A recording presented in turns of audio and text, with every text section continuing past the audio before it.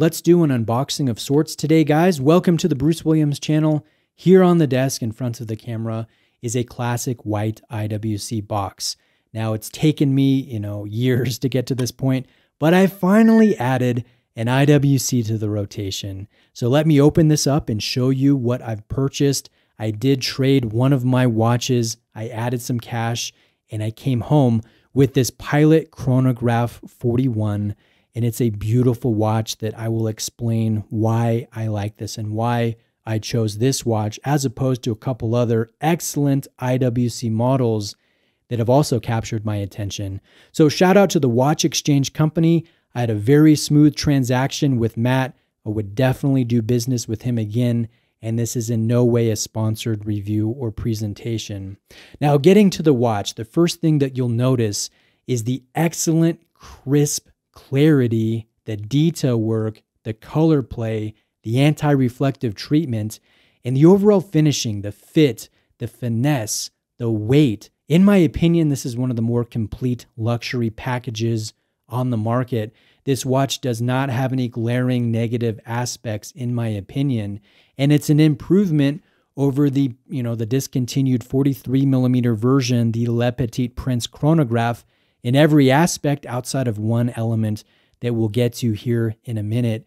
But I like the fact that IWC has reworked this design. They've scaled it down a little bit. At 41mm, it is ideal on my 7.25-inch wrist. It does not feel too diminutive and has an excellent presence about it. Again, you notice that detail work. You notice the crispness. You notice the color play, the anti-reflective treatment, the light play on this tapering bracelet, and this excellent clasp that carries an extension system, a micro extension system that is also utilized by Glashütte Original and A Lange und Sonne. So really well engineered. You'll see that there are no screw links here. There are no pin and tube system, no holes on the side of these links. You'll have to utilize a special tool that IWC provides in the box in order to add links or take links away from this very well engineered bracelet. So a lot of light play, a lot of color play, a lot of weight, and it's just one of those watches that I don't know if it comes across in pictures or even here in this unboxing video, but in person, it really captures the eye and you notice this and it's impressive. And at least for me, it makes me want to wear it because I like everything about it. And it also makes me want to purchase other IWC models because this is technically considered one of their more entry-level watches, and it is a heck of a watch to introduce a consumer to this brand that I think is a little bit underrated. This brand comes out with sports pieces, they work with exotic materials, but then they also do refined pieces. They work in noble metals, they do grand complications, they really do quite a lot. And I think they do it impressively.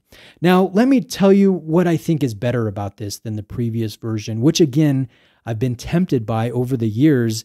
And looking back retrospectively, I'm glad I held off because this 41mm variation, it's just a little bit better. The smaller size, the in-house movement with the column wheel chronograph, the vertical clutch, it has a similar power reserve, but it's very well dialed in. 5-position adjustment and very tasteful finishing with the circular Geneva striping, the micro perlage work, the skeletonized rotor. We have a bidirectional Paul winding system. We have some really nice tech goodies here with crisp actuation of this movement, of this chronograph. And again, the accuracy has been dead on since I've purchased it. This will have a subsidiary seconds complication, elapsed minutes, elapsed hours, and a day-date complication at the 3 o'clock on the dial side.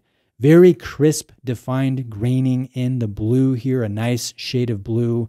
And I love that iridescent blue sheen of the anti-reflective treatment when you see direct reflections coming off and hitting the crystal, like the can lights in this room coming off of the crystal right now. So it's a beautiful watch, great movement, a little bit smaller, a little bit more palatable, increased water resistance compared to the 43mm LePetit Prince.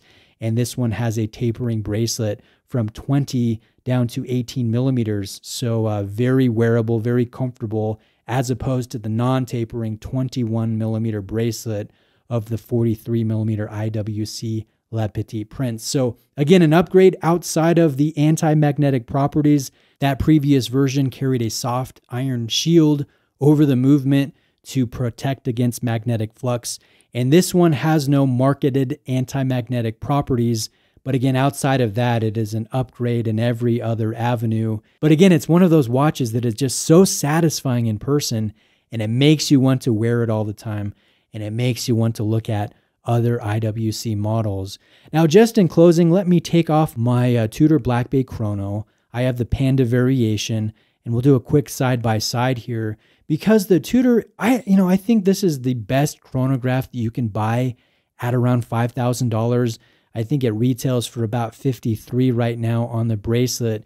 But unfortunately, it is a waitlist item. It is very hard to come by at an authorized dealer, and you will not be able to obtain any type of discount on this watch. You compare this to the IWC, which will retail for about $2,000 more on the bracelet. And again, I definitely recommend going with the bracelet. It really completes this watch and takes the aura of the watch up a notch. But again, it's a little bit more expensive. What do you get for that premium? Well, you get good anti-reflective treatment. That makes a big difference. You get crisper, nicer dial detail work. You get a better bracelet. You get better case finishing. You get a micro extension system in the clasp, which the Tudor will not have. And this one, you can see the movement through an exhibition crystal, a great in-house movement that IWC designs and produces themselves. The Tudor will have more water resistance, a longer power reserve, better lume, and more anti-magnetic properties with its silicone hairspring.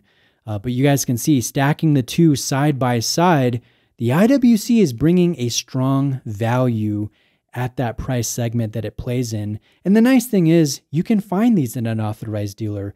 This is considered one of the entry models, one of the entry sport models with IWC. So it's meant to be an inclusive experience that introduces you to the brand and makes you want to experience more models, as is evident with me.